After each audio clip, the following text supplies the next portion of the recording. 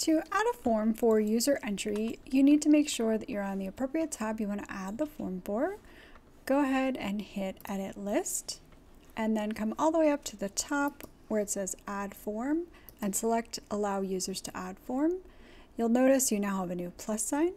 Click that, and this allows you to edit any of the form screens.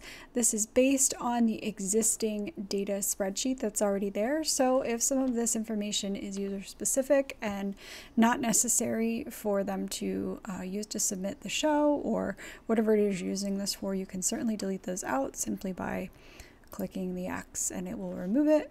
You can put it back using undo.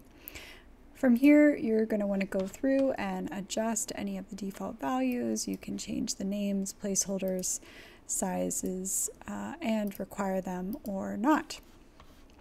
You can also add in additional components based on what you would like in the side panel here.